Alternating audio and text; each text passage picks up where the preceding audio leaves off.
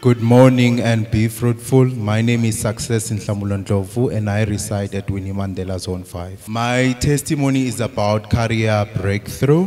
In the year 2022, after graduating, I'll get invited for interviews, but then after that, I'll get ghosted or not receive a positive response. Then I first heard of this ministry early this year on January. I think it was a launch, but then I couldn't come. I first came here in April on the 14th. That's where the man of God was teaching about the axe and the head.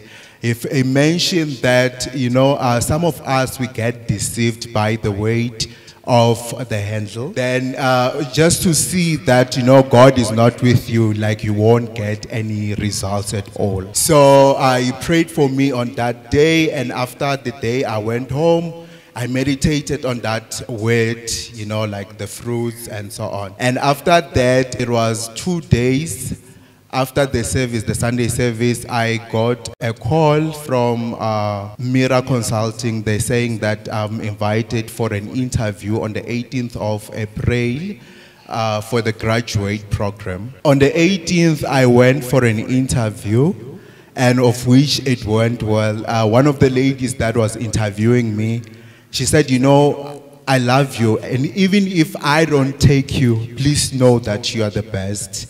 And I took that word very seriously. I was like, wow, God, what are you doing? Then after that, in the evening, they said my interview went well. I was successful.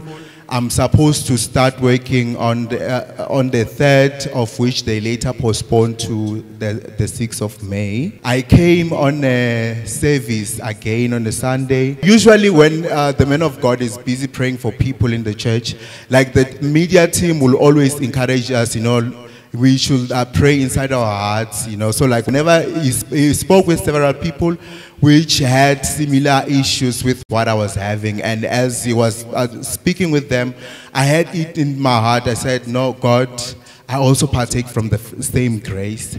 Then while I was still on that, on the 23rd of April, I received a call inviting me for an interview at one of the TVET colleges in Cape Town. Then after their call, like from there, I attended another service, which was the fruits of the womb service.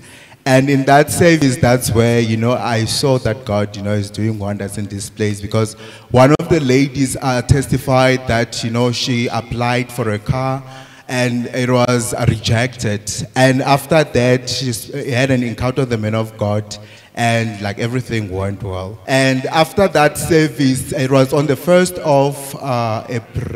of May, yeah. On Sunday of the 6th of May, I printed out the entire application which I sent to the TVET College in Cape Town, which later during the service, during the mass prayer, the man of God called me out, and I quickly took out those documents and I command it out of your life. Command it, command it. Command it out of your career. Command it out of your marriage. Command it out of your life. Command it out of your family. Continue to command it out. Lift up your voice and command that hand of darkness out. Command it out of your life. Command it out. Continue to command it out. Offer prayer, offer prayer, offer prayer, offer prayer, offer prayer wherever you are in the name of Jesus Christ. Offer prayer. Continue to put the demand on the anointing. He didn't say any word, but then usually when he prays for people or speak with them, he will always say, you will come back with a testimony. So I had the same attitude, and I also had the same mindset, you know, that I'm going to come back with a testimony. On the 10th of May, of which I was supposed to attend that interview, which was postponed to 13th, I actually received a call out of nowhere, and they saying, I got a job. And to my surprise, let me mention that I applied for the post in March, and 2 weeks after I got rejected. They said I wasn't successful for that job. Then on the 10th, they called me saying, you got the job. I said, oh, okay. Let us clap our hands beautifully for the Lord Jesus. So on Monday, on the 13th, I attended the interview for the TVET College in Cape Town, of which I believe it went well because later in that day, they sent me some documents which I had to fill in for qualification verification.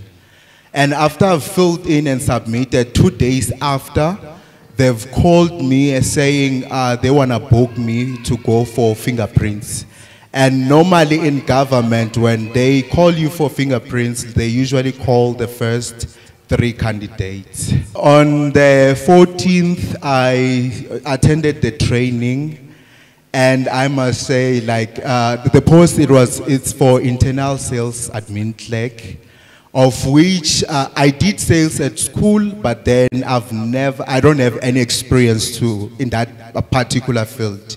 So they trained me of the first 2 days. Then on the 3rd day, they said, you're doing well. And then that's where they offered me a contract, a permanent position, and I went for fingerprints. Clap your hands beautifully for the Lord Jesus. What they're offering on this one is 3 times what the graduate program was supposed to offer. Yesterday, I received another email. The email, I got it yesterday around 9 p.m. It's from a UK-based company inviting me for an interview for a remote work. Let us clap our hands beautifully. You can clap louder than that.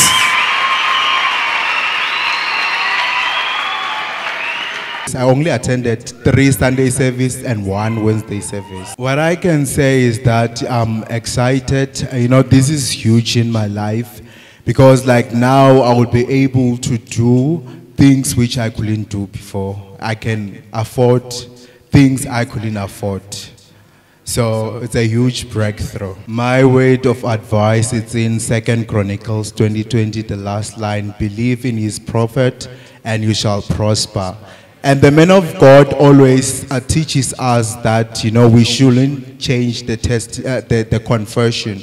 So despite what you're going through, never change the conversion. Amen.